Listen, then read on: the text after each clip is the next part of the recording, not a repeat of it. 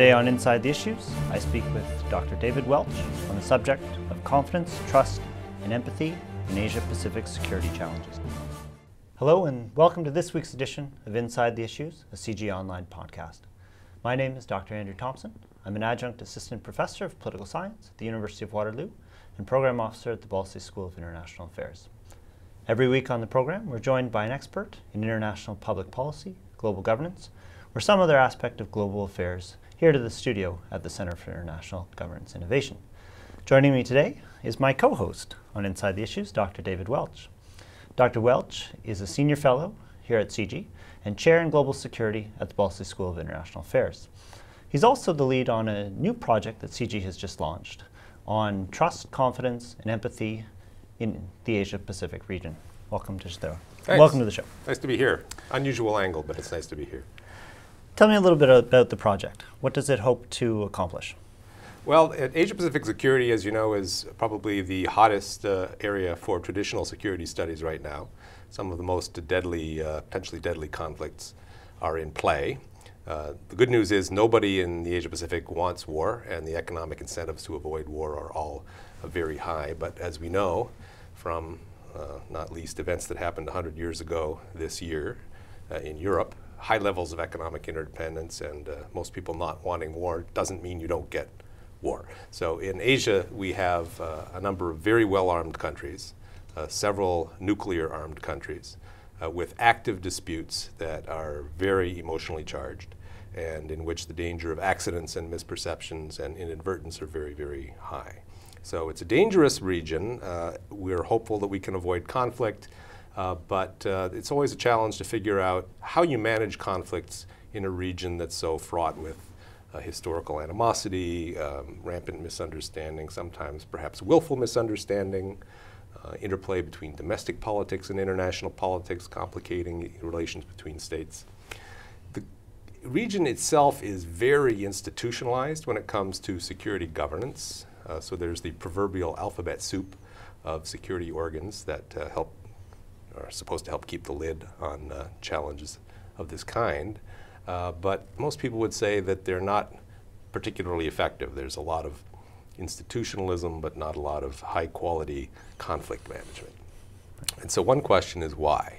If it's not sort of lack of architecture, what's the problem? And our view here at CG is that it's not so much the architecture that's wanting, it's what people do with it. And that's what this project is designed to target. So can you say a little bit about these ideas of trust, confidence, and empathy, and how they could contribute to resolving some of these security challenges? All right. So if you read anything on Asia-Pacific security, you'll find that everyone uses the words confidence and trust a lot. Talk about the importance of building confidence, the importance of building trust. Problem is, no two people use those words in exactly the same way. I think if you look closely, you'll see that the same person often uses the same word in more than one way, depending on the context.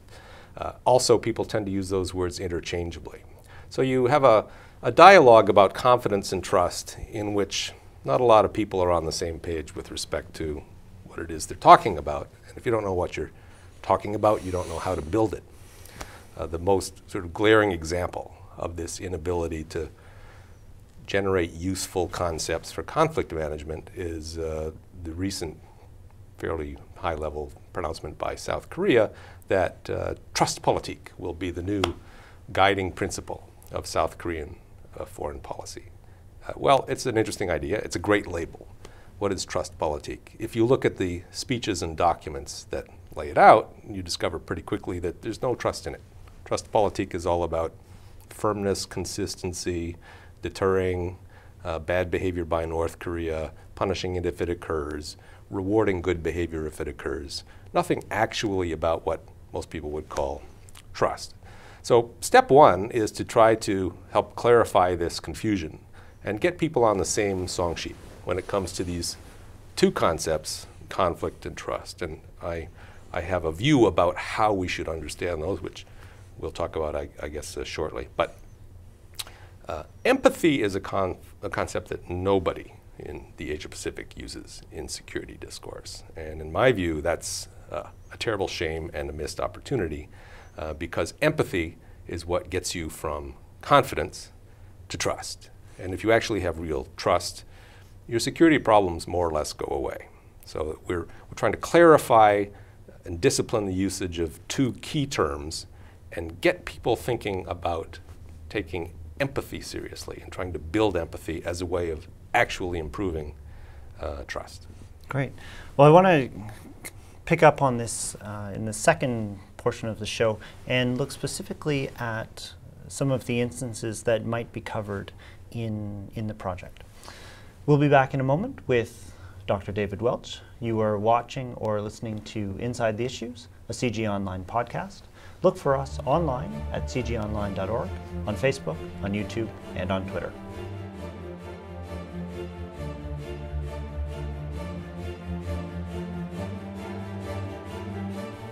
Welcome back to the program. David, I wonder if you might expand on these ideas of empathy and trust and explain to our audience how you might, or how the project might go about building these ideas. Sure. So the first task is clearing some of the weeds from the garden. And one of the problems here is that English is the dominant language of Asia-Pacific security, and the English language is a mess. So actually, if you look up confidence and trust in the English dictionaries, you'll find that they define confidence as trust and trust as confidence.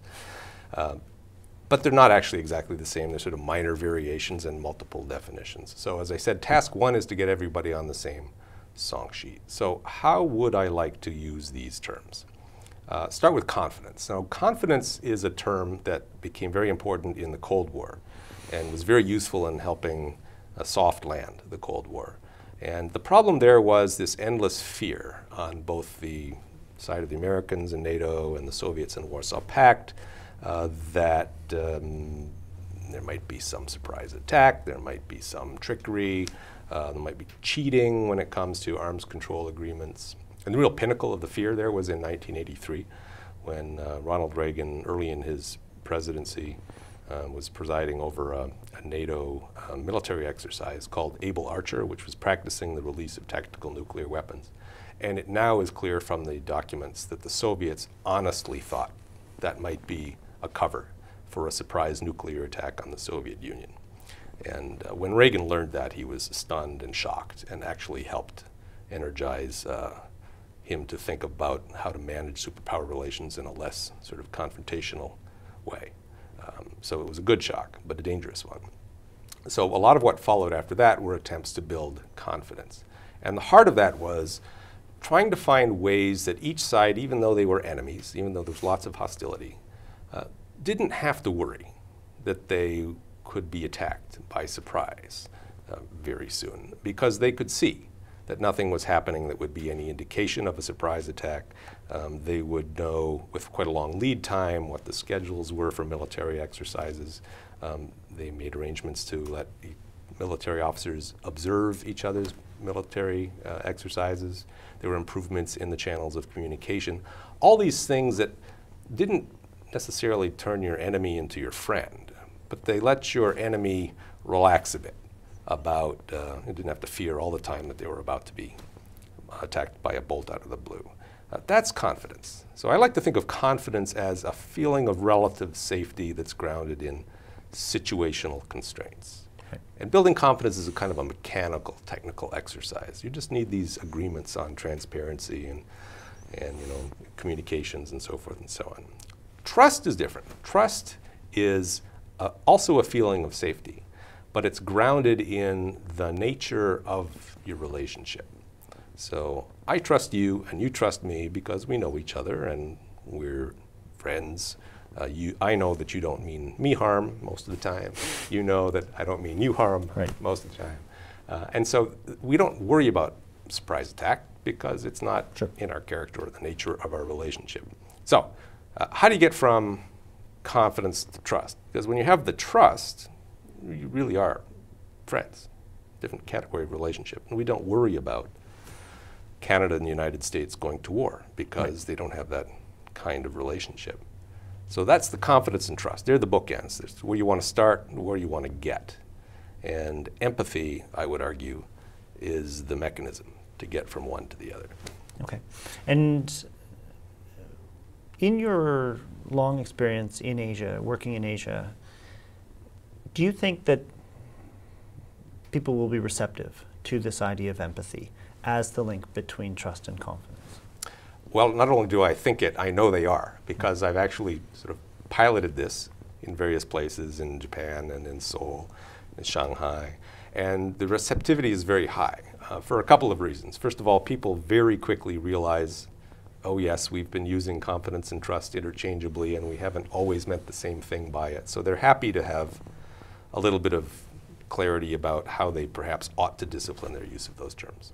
But even more importantly, they don't use the word empathy, and they haven't. So they don't bring to that concept any priors. And so they're willing to begin with a clean slate and start with a shared understanding of what it is. So what is it? What is empathy? Again, if you look in the dictionary, the OED, you'll find several definitions, and they're not all the same thing, and so we have to be a little bit specific about how we decide to use the term. In my view, the best way to think of empathy is very simply as the capacity to understand how another person sees the world. And that's it, full stop. It's just the capacity to understand. It doesn't mean agreement. It doesn't mean that you share the feeling. There are other definitions of empathy that build these things in. I think we've got perfectly good words to refer to all those other things. Sympathy, that's where you actually share the feeling. Compassion, that's where you have the emotional response that basically reflects somebody else's suffering. I'm not talking about that. I'm talking simply about the capacity to understand. And if you live in a world where people consistently overestimate threat, in other words, they think that the neighbors are really hostile, but they're not, then building empathy gives you some room for building some trust. If you live in a world where you're underestimating threat, in other words, your neighbors are actually more hostile than you think, it doesn't have that effect. Sure. If you build empathy, you actually probably increase the likelihood of conflict because you'll know that your adversaries are even more threatening than they are. But my view is that in the Asia Pacific, everyone overestimates threat. No one actually underestimates it. Great. Thank you very much, David. We will be back in a moment with Dr. Welch. You are watching or listening to Inside the Issues, a CG Online podcast. Look for us online at cgonline.org, on Facebook, on Twitter, and on YouTube.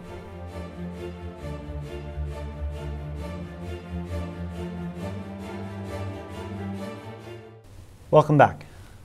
David, I wonder if we might focus the discussion of this section on some of the specific hot-button issues that are currently putting a lot of pressure on security in the Asia-Pacific region. Right. So there's one big one at the moment which is commanding a lot of attention, and that's the rivalry between Japan and China in the East China Sea. Right. Now, is it a rivalry? If you asked the Chinese, they might say yes, and the Japanese might say it's not a rivalry, but there are conflicts of interest for sure. A couple of different ones. There's the island dispute over what the Japanese call the Senkaku Islands and what the Chinese call the Diaoyu Islands. And there's maritime disputes, which involve things like resource rights in the far eastern part of the continental shelf off China. So the island dispute is the one that is the more dangerous because it's the one that is more politically salient, both among the Chinese and the Japanese public. So the story here, and I'm sure most people are probably familiar with it, is that Japan incorporated the Senkaku Islands into Japanese territory way back at the end of the 19th century. China has a long historical claim to those islands, so does Taiwan. After World War II, the United States took over the administration of all of the islands between Taiwan and Okinawa, and after a period of time, basically handed them back to Japan and treated them as if they were Japanese territory. Right. But 2 years ago, you can go back a little earlier to start, if you want, telling the story about how the dispute became serious. But 2 years ago in particular, the government of Japan bought the islands from their private Japanese owners. And the government in Beijing saw that as a deliberate escalation and provocation of the dispute, right, because China still had claimed the islands, certainly since 1978. Now, the Japanese government bought the islands to avoid a dispute with China, because the governor of Tokyo, Shintaro Ishihara, had offered to buy them from right, the private owners. And he is a nationalist who was trying to force Japan's hand to take a harder line against what he sees as the Chinese threat, Chinese expansionism. right.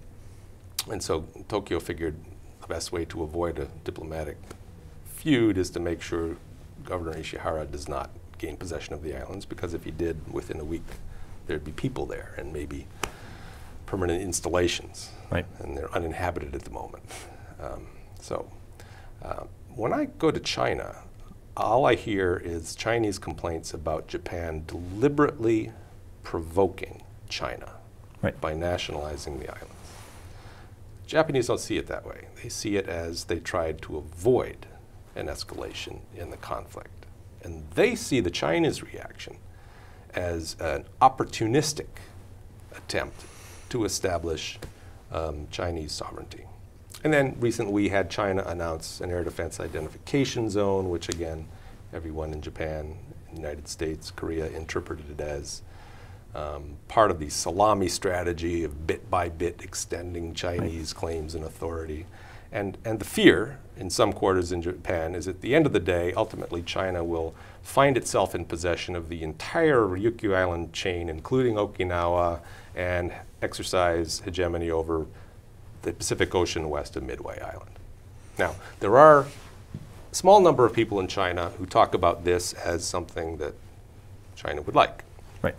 These are basically almost entirely lone voices. They don't speak for anybody really but themselves. But it's easy to listen to these and to think that they reflect real, deep, mainstream Chinese aspirations about China's rise, China's regional hegemony 30, 40, 50 years down the road. And it's scary in Japan. So that's a lack of empathy on both sides here. And it's dangerous in part because the islands are so infused with symbolism over unresolved historical animosities and grievances that it's easy for the emotions to take over if something unforeseen happens, like a balloonist actually does manage to land on the islands and plant a Chinese flag, or some Japanese nationalists manage to do the same thing.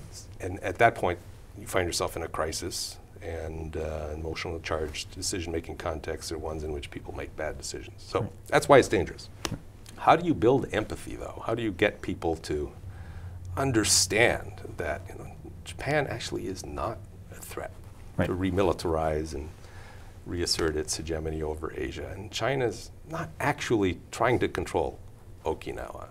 This is hard because you have to persuade not only leaders now, but also publics that fairly firmly held beliefs are wrong. So there's a supply side and a demand side problem to building empathy. And the demand side is the people who need it have to realize that they lack it. And leaders of countries, people who sort of just read the newspaper for 10 minutes a day, generally aren't very self-critical, tend to think that what they believe is right. There also has to be a supply side. You have to be able to show convincingly that people's understandings are wrong. Now, we've done that in the context of historical projects many times in the past. My colleagues Jim Blight and Janet Lang and I have, since the 1980s, been involved in a series of very ambitious projects, critical oral history projects, that are designed to give former adversaries opportunities to revisit historical conflicts with the benefit of new documentation, newly declassified documents, and with the benefit of scholars and other experts, and have a conversation about things like what they were really thinking, what they really believed, what they really wanted, needed, feared, what their interests were. And these have always been fascinating because every time we had one of these projects, on the Cuban Missile Crisis, on the Vietnam War, on détente during the Carter-Brezhnev years. People come to the table nervous and defensive and convinced they're right, but after not that much interaction, the barriers begin to break down and you begin to see real conversations and the sharing of real insights and information. And by the end of these processes, Robert McNamara, Secretary of Defense, giving Fidel Castro a hug and telling him, if I were you, I think I also would have believed that the United States was about to invade Cuba in 1962 or something like that. You see these remarkable transformations. This is harder to do in contemporary Asia-Pacific security because issues like the Senkaku-Diaoyu dispute, they're live. History is live. You can't take a historical event and treat it as a laboratory for building empathy, because that is not a historical event. That's a current event. Great. Thank you so much, David. We will be back in a moment. You are watching or listening to Inside the Issues, a CG Online podcast. Look for us at cgonline.org, on Facebook, on Twitter, and on YouTube.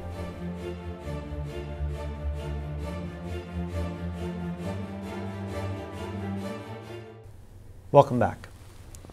David, for the last segment of the show, I'd like to talk about the project specifically and what it hopes to accomplish and how you might go about doing that. Right. So we have a 3-year project, and we're just at the beginning. And the concept papers, so to speak, are more or less in place. And we know that there's interest and receptivity in the region to having conversations about this. But your question is, what sort of mechanically, operationally, do we do to try to improve this situation? So to some extent, phase 1 is actually trying to answer that question. We don't really have the opportunity here to do critical oral history, as for reasons I just explained. So we have to do it in real time. What can you do in real time that's actually going to work, and why do you think it might work?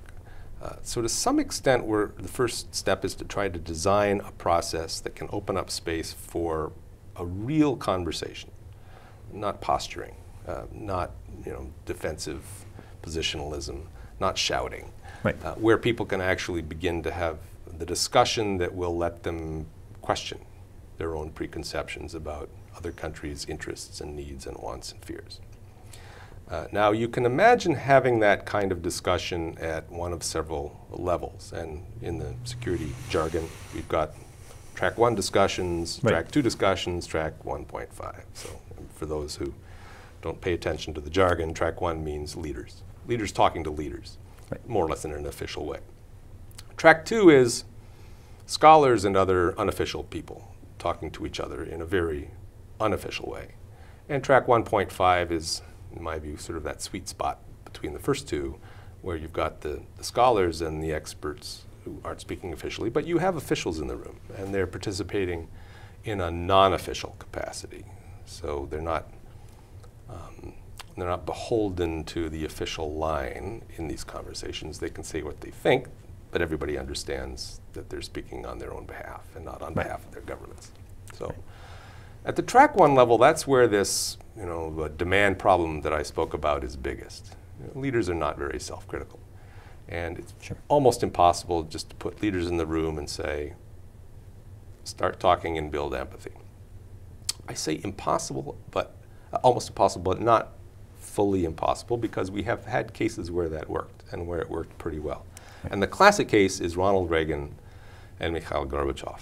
And it worked in part because there was this traumatic shock in the early 1980s, the exercise Able Archer thing, which made Ronald Reagan turn white,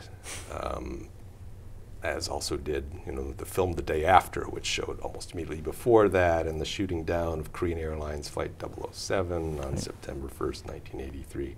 Like bang, bang, bang, Ronald Reagan was shown convincing proof that the high level of tension he had created through his policy of in-your-face deterrence and confrontation and arms racing, driving the Soviets into the ground, was actually backfiring and making the situation worse. So he needed to find some other way to reduce nuclear danger. And Gorbachev came into office not having had a background in international affairs. And he could see that the level of danger was extraordinarily high, and he began casting about very consciously for ideas about how to approach the Cold War in a different way.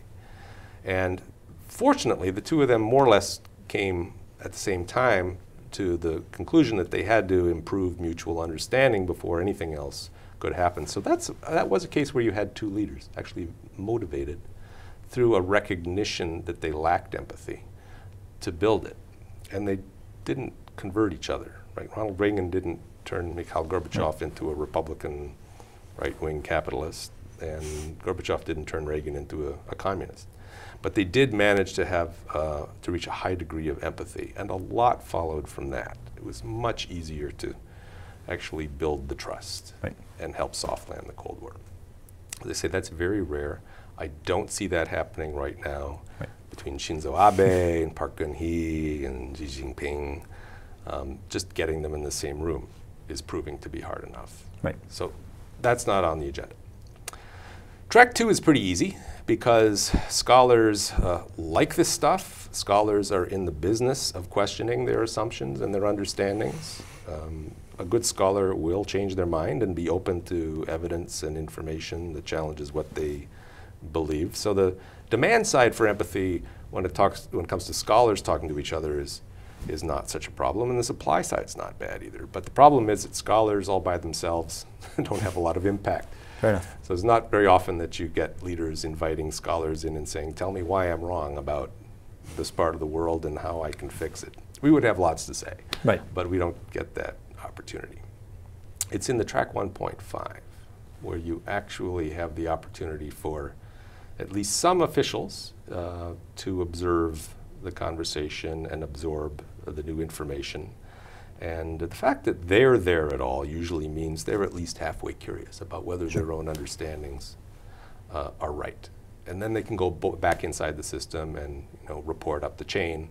And with luck down the road, you actually do get some kind of meaningful change. Perhaps even they can persuade their leaders to have a serious conversation for a change about something. So the CG project will certainly start with track 2. That's already happened. We're going to move as quickly as we can into track 1.5 discussions.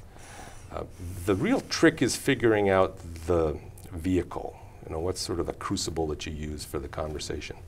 And I think the current plan is to actually just focus very directly on this question of national interests. Everybody talks about national interests and assumes that they're either kind of immutable, they're fixed, they're given by the structure of the international system. They're not. National interests are something that people construct, and they come from their cultural backgrounds, their historical experiences, their understandings of their role vis-a-vis their societies. There's no way the Chinese should fear the Japanese. Japan has done militarism. They've been there and done that. It didn't work out well. They reacted badly to it. They actually managed to put it behind them in their constitution. And they are very happy about the fact that they're a post-imperial country, and there's nobody in Japan except a very small number of crazies who are probably adolescents who are underemployed, who really want to sort of resurrect the old Japanese empire. So Japan has no taste or stomach for resurgent militarist nationalism, but they have a lot of taste and stomach for getting their economy back on track, facing their looming demographic challenge, facing their energy challenges, and so on and so forth. So those are what the real Japanese national interests are, not picking a fight with China. Now, we only have a couple minutes left, but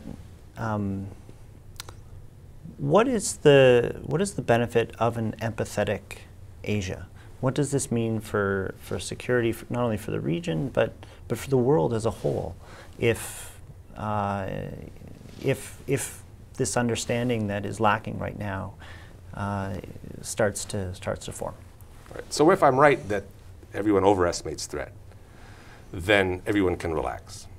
And you can begin to start looking at these disputes, like these territorial disputes, maritime disputes, not as sort of existential challenges, or as things in which fundamental self-respect is at stake, but as sort of technical problems in need of technical solutions. So you take the heat off them, you take them off the burner, and then you can deal with them. So, the fairly high level empathy between Canadians and Americans. We have a territorial dispute too.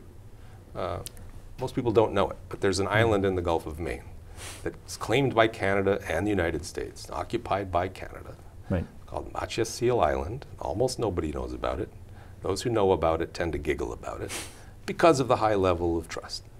And you only have the high level of trust because of the high level of empathy. So if Japan understood that China doesn't want to conquer Japan and recreate the Middle Kingdom,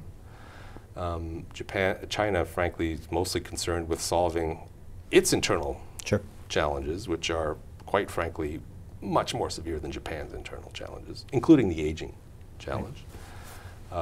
China has its plate full at home. It doesn't have the need or the appetite to sort of become a regional hegemon. The few people who talk in China in that way make my life more difficult because the Japanese tend to listen to them and believe them. But it's a very small number of people. So with luck, you can turn these potentially explosive flashpoints into management problems. That's terrific. This has been wonderful, David. It sounds like a great project, and I wish you all the best of luck. Thanks. And thank you to our audience for joining us. Please join us again for next week for another episode of Inside the Issues, a CG Online podcast. Look for us at cgonline.org, on Facebook, on YouTube, and on Twitter.